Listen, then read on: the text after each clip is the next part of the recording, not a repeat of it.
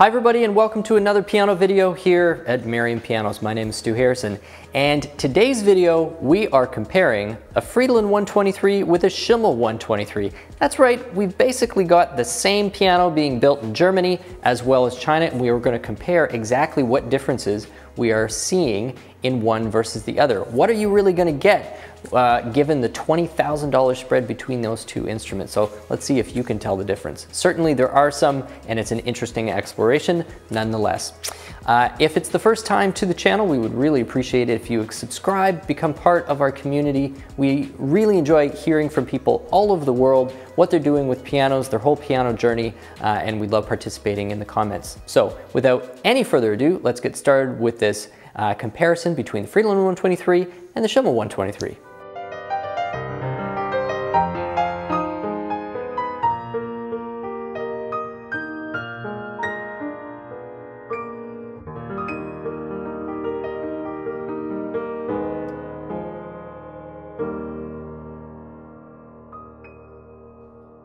So let's begin with the Fridolin 123.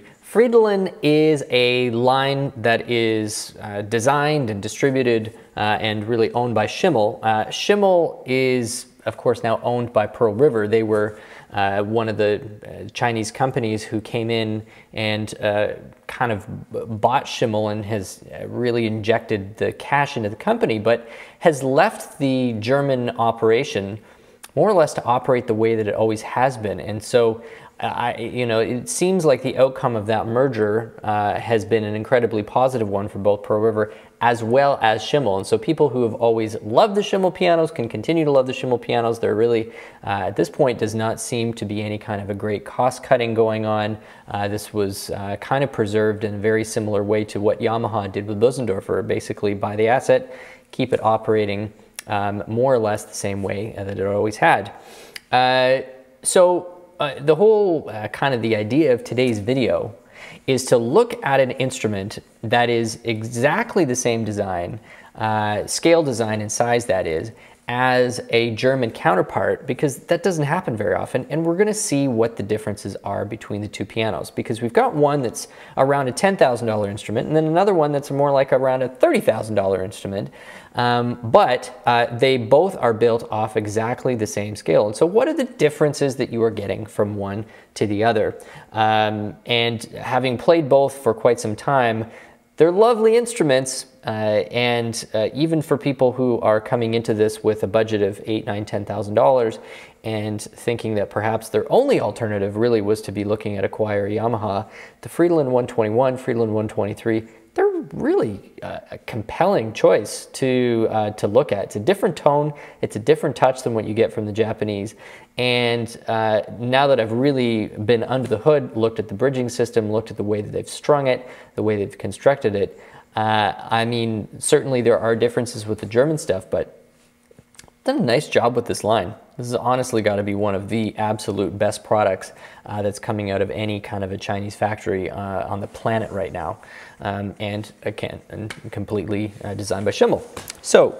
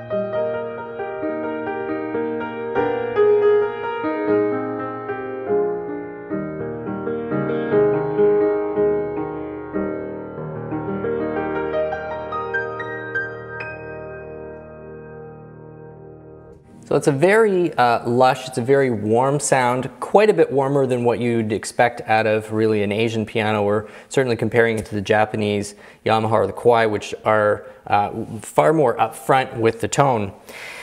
So what are we hearing here? Well, definitely we're getting great bass response, and there's a nice flow and transition between all the different ranges of the piano, and that's a sign of a great scale design. The layout of the strings and the bridges and how it kind of links all these different areas together. Virtually no detectable break on the instrument.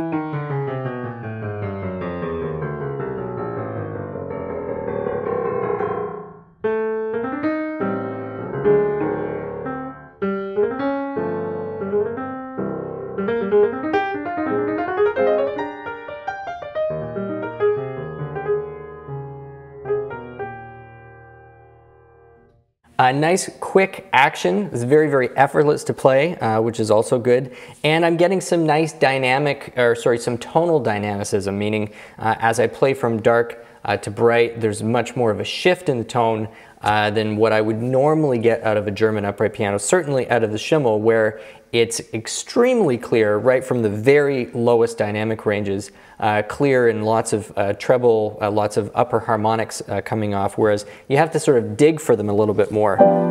So some people might see that as a good thing, some people might see that as a negative. That's, of course, the personal nature of finding an instrument you love to play.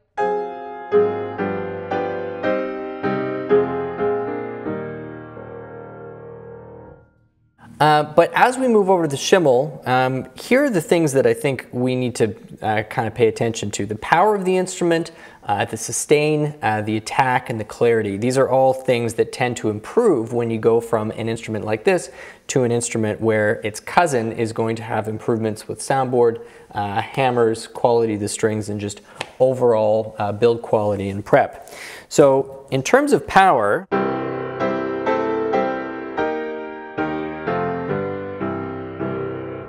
no issue with the lower frequencies and the lower mid frequencies. Where I'm sure anticipating where I'm going to hear more power is in some of those higher frequencies.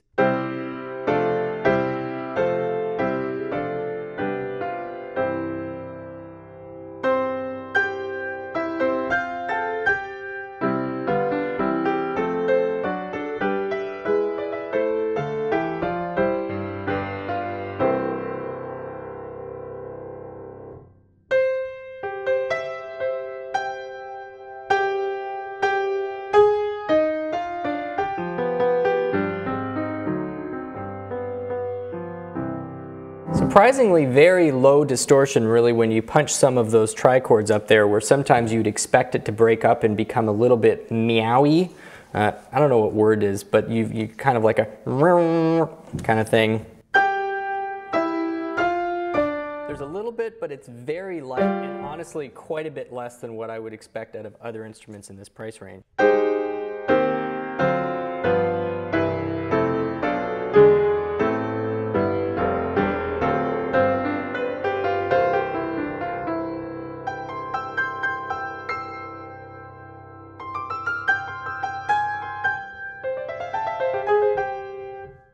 The regulation is not what you would normally get out of the 30,000 German, which is just so finessed. Certainly if you were to spend 5 to 10 hours regulating this with a concert technician, you could really get this up to a very high level.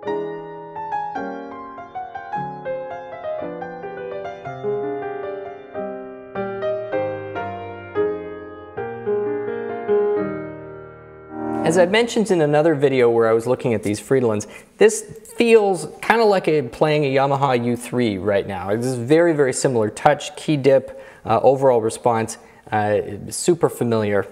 And then clarity in the top end.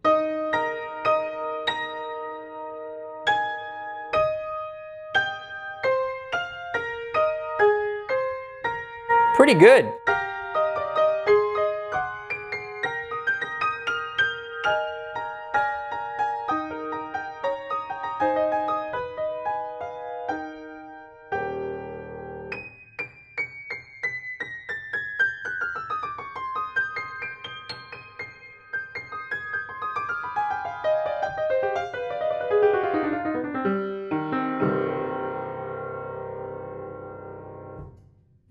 Certainly there's less bloom, or in fact it's hard for me to detect much bloom at all on this instrument. Again, I should mention, not unusual for this price range, but I have a feeling that's something we're going to get when we get over to the Schimmel, this kind of this effortless kind of, even at a low dynamic input, especially in this top range. But certainly once activated, this treble is really singing quite nicely.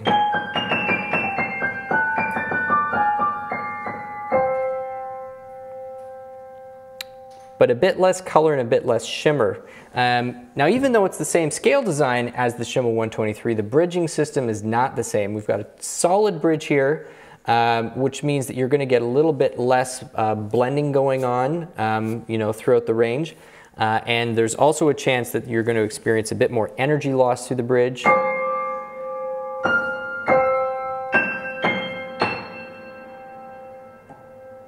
But man, they've strung that piano well, and that's a nice scale. That's a nice, getting some good sustain up there. So anyway, lots to like in this 123. But let's hop over to the Schimmel 123 and find out exactly what an extra 20,000 bucks is going to get you if you've got the budget to spend that. If not, then you stop right here and you're left with a very satisfying musical instrument.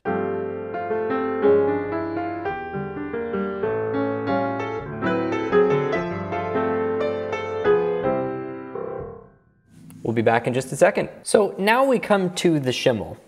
And this is the proper Schimmel, the one made in Germany, also the model 123. And so we can start to hear a few differences, I think, right away.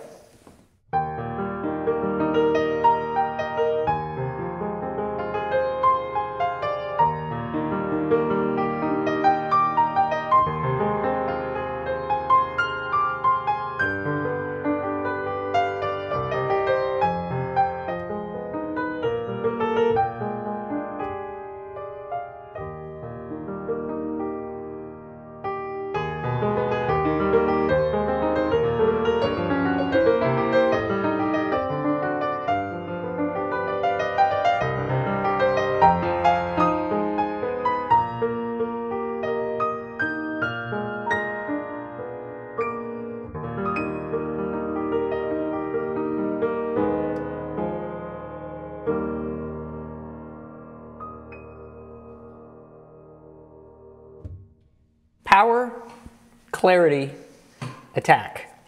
All three of those things are just immediately more pronounced on the instrument. Definitely more power, and that power comes from the fact that it is a better piece of wood on that spruce, so that means there's less energy needed to activate the soundboard. The less moisture, the drier the wood, I guess those are the two of the same things, the more dense the wood, all of those things mean that energy just can kind of activate and reside within that membrane for longer periods of time and with less energy. So better sustain and better power, and you notice that right away.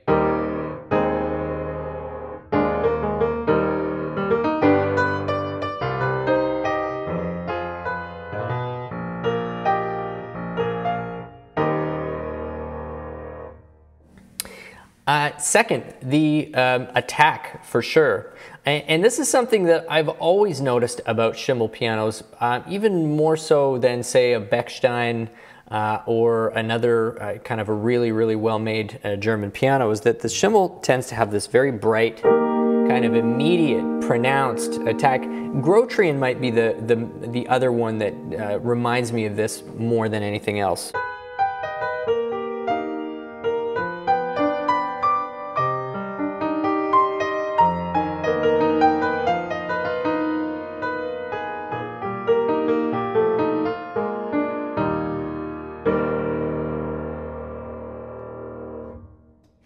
And that's coming from a few different factors. Schimmel puts a slightly heavier hammer on their uprights than other similarly sized uprights, so there's just more mass hitting the string. That's one of the reasons why we get that beautiful attack off there. And by the way, that's a very kind of personal choice. Some people don't like the really sort of bright, very upfront attack, but for those that do, they'll love the Schimmel.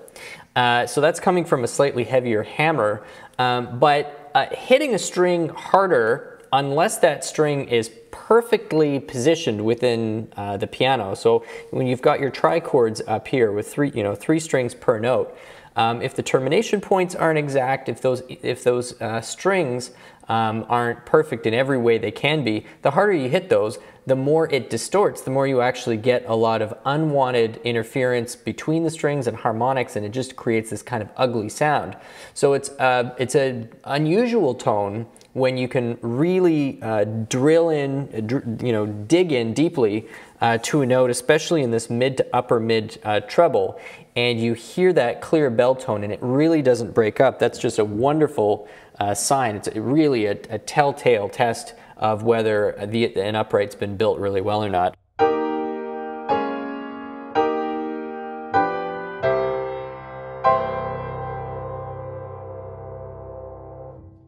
And so all of these things that I'm mentioning are things that there may be characteristics or aspects of that which you still hear on the Fridolin, but the scale design on its own just simply doesn't contribute anything to the difference in these factors that we are listing off. And so we've got power, we've got sustain, we've got this lovely attack, and then we've got this extreme level of clarity. And the clarity is also coming from just really perfect prep at the factory, but it's also coming from somewhere else. There is a high level of harmonic color throughout the instrument. And one of the things that just fascinates me about Schimmel generally is how innovative they've been with their bridges. And so string players know how critical bridges are. You'll have violinists and cellists who will spend tens of thousands of dollars on a bridge because of the effect it has on the overall instrument. And I know that there will be a lot of competing views on whether a great bridge or an okay bridge contributes 2% or 20%. I mean, I don't want to open up a can of worms here, but I do know that people pay a lot of money for a great bridge on a string instrument. That's a fact. And but when it comes to pianos, the bridges are really something that's not part of the discussion at all as a buyer.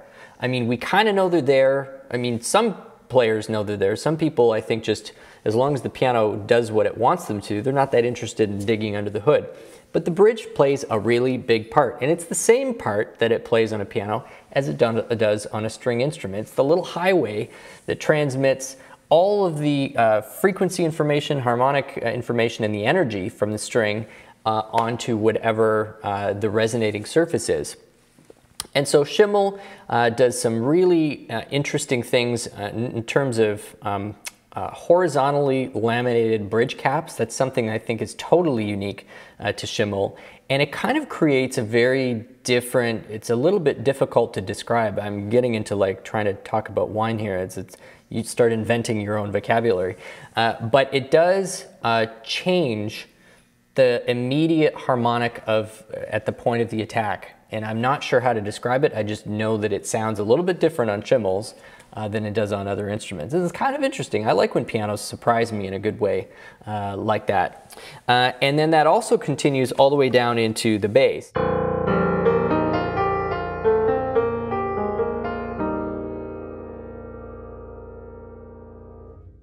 And then another factor that high-end pianos get, and again, this is not something that really gets articulated or talked about a lot because you're seldom comparing instruments in this price range with the Fridolin, but the quality of the bass string is a very dynamic factor in piano building. And it's not the easiest thing to wind a bass string, to create a bass string that's very clear, lots of energy, there's no tubbiness to it. And what usually happens is the very best bass strings and the very best bass string makers, because a lot of the times this is done by hand, wind up on the very best, most expensive pianos. And the ones that are okay kind of filter down into the lower ranks of the instruments. And it's not cheap to buy even just a single bass string. You could pay easily $40, $50 for one of the smaller ones and upwards of $100 per string. If you're a customer purchasing one of these as a replacement. When you think about 88 keys and the fact that most instruments have like 230, 240 strings, and about a third of those are bass strings, it's like, that gets up there. That's a big part of the price that not a lot of people think about. So there you have it. This is what you get when you basically triple your budget, even though you're dealing with exactly the same design, the scale design of the instrument, the size of the instrument, but why all of a sudden you have 3 times the budget? Well, yes, I know the German labor factors into that, but let's just remember, we've got better spruce on the soundboard that's giving you better power, and it's giving you a better sustain. We've got a more advanced bridging system, which is going to give you a more colorful sound. Again, less energy needed to get all of that color through. You've got slightly heavier hammers and higher quality hammers. You've got precision in terms of how the strings have been strung, and just you know, how the smaller tolerances that they're doing overall prep for, and then better bass strings. All of those things you are going to get whether you're comparing a mid-range Schimmel like the Fridolin to something like this, the 123, or even in another company that does the cross-branding really well with Bechstein. If you're looking at their Hoffman series, where that's done all in the Czech, but you've got kind of similar German piano scales that are done in Germany, you start to, again, still see some of those differences. Anyway, we hope you've enjoyed that comparison, found it interesting, learned a little bit more about some upright pianos and piano building in general, and certainly we hope that you will be back for other videos here at Merriam Pianos. Please subscribe, please comment. We love growing our community and hearing from new people all the time. Thanks so much. My name is Stu Harrison, and we'll see you again soon.